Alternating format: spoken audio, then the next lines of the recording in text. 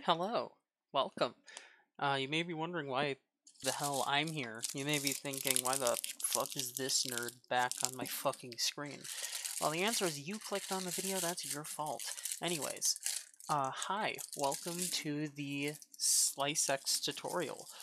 The super basic, literally just enough knowledge that you need to know to actually use slicex with your chromatics or whatever the hell else you're assigning to it, right? So let's begin.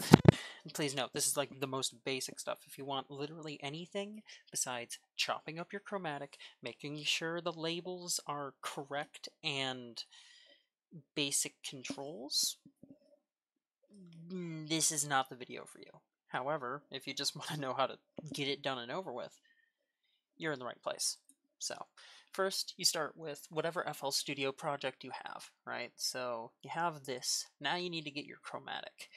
So, I assume you're coming here off of somewhere else or whatever the hell. Doesn't matter. So, for example, I am going to go to... Well, where is my chromatics? Oh, it's under here. Here we go. We're gonna go with this Nikusa chromatic. This is the version with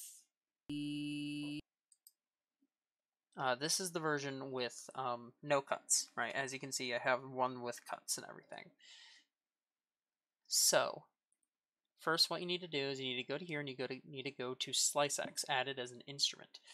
You do that. You click here. Now you have to get your chromatic. I am going to be taking this no reverb or anything Nikusa chromatic, so it's easier to hear. Bam. And as you can see, it pops up right here. Pretty simple. Simple things you can do right off the bat. If you're hovering over this, you can zoom in and out with the mouse wheel, the middle mouse scroll wheel, whatever the fuck you call it. If you want to move back and forth, you can either grab this bar, move it around, or hold down middle click. It'll do the same thing. However, if you move your mouse forward or backwards with the middle click, it'll also zoom in. It's a little funky, so I would probably not do that myself. So now that you have the chromatic in here, there's some very basic things you need to know. You see all these buttons? No, you don't. No, but more serious matter, this is the most basic tutorial, so I'm showing you not a ton. But there's several things you can have. You can have add marker, which is pretty important. You just put it down with M, right? Name it whatever the fuck you want. There you go. There's the name. In case you get into anything that's not literally the most basic cuts, not gonna lie. So there's delete, which will delete all of the markers, nothing else. Now there's several things you can do. There's auto slice, right? Which has all this shit, right? There's dull, medium, sharp, small, medium, large, all that shit. I think the recommended one some people recommend is dull because it is the simplest one to do. Also, if you're wondering what this selection thing is, I'm not entirely sure. All I know is it's super fucking annoying, and when you have it on your thing, it'll do specifically that area, right? For whatever you're doing up here. My solution is just highlight everything. So dull auto slicing, as you can see, it does in fact slice automatically every single one of these. Problem, they're all named marker, and if I were to say, go to my pattern, piano roll with F7, also, fuck you auto dump, go away. You F7, it says marker, no notes, which is really fucking annoying. So, here's the alternative you can do, which is, go to here, go to not auto slice. Well, first, if you're following me directly, delete all of those markers. 2, go to detect pitch regions. Click it. This will take a second, but it'll detect every single proper pitch region. If this is just like a chromatic with actual separated shit, right? This works best with that. You can probably pull it off with other stuff. I don't know. I'm not that good. As you can see, we have our pitch regions. We have C4 through C6. Now, some things you can do with this. One, you know, say we zoom in. It's like, okay, we want this to start a little earlier, right?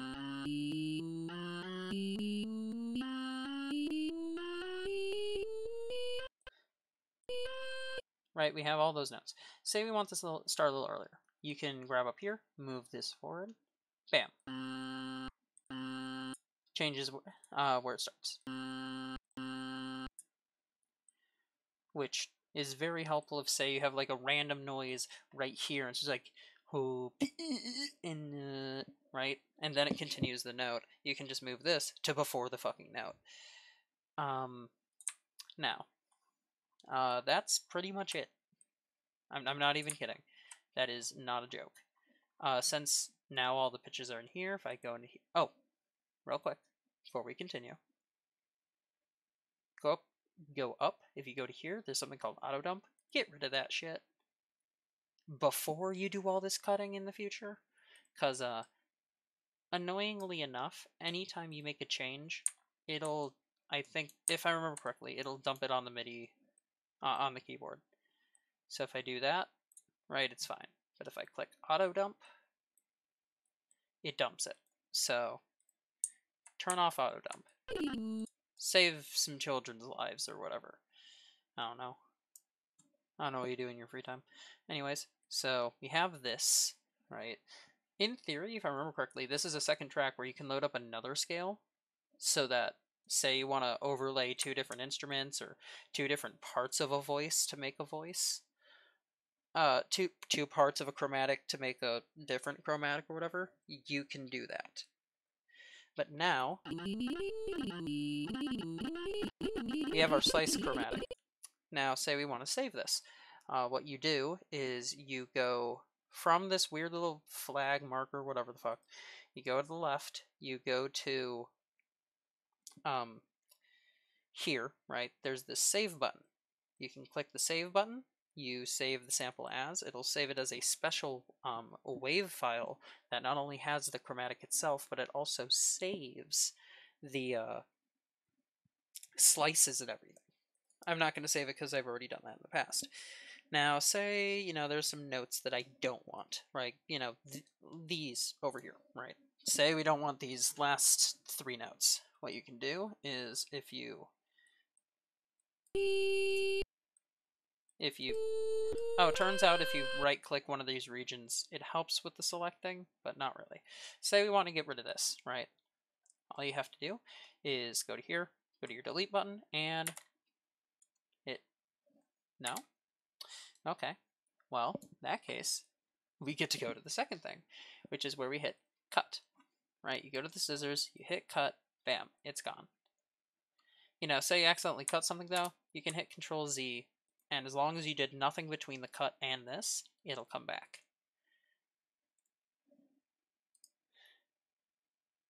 So I'm actually gonna delete that real quick so I can show you I'm not kidding with the cuts. You put it here. As you can see, this is not in slicex, so it doesn't fucking work. This happens to me every time because I have this thing called being stupid. You know, we add this, we go to here, we can go to chromatics, and if we open it in slicex properly, you know, like a non-dumbass, as you can see, it still has everything. And also, just to make sure everyone knows, I forgot to turn off auto dump, damn it. But just to prove that I am not kidding or anything, or this is like not pre whatever the fuck.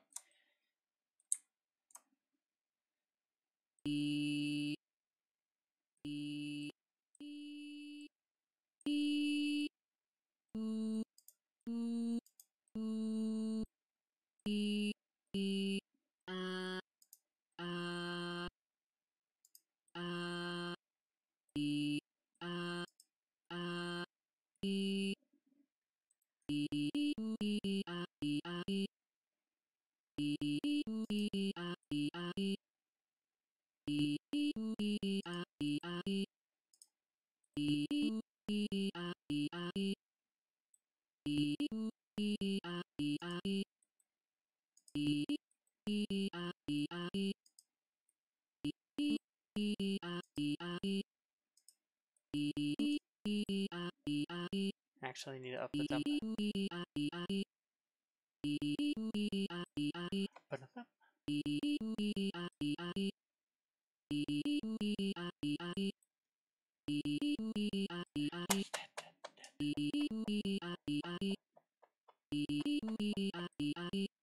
How fast is Megalovania? Okay, one, set that properly.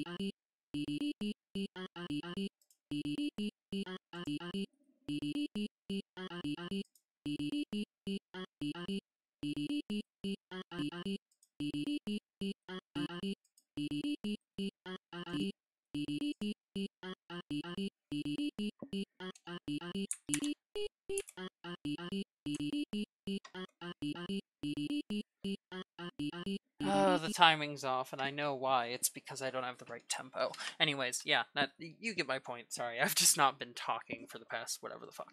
But yeah, so that's, long story short, how you use slicex. Yeah, if you're wondering about what the hell everything else here does, I would say definitely look up a tutorial. Because I ain't gonna be able to help. Or look up a better tutorial. I mean, hell, I wouldn't be surprised if How to Avenge was making a tutorial for one reason or another, because he has a lot of tutorials, a lot of really good tutorials. So, anyways, yeah, that's pretty much it. Thank you for watching. Goodbye.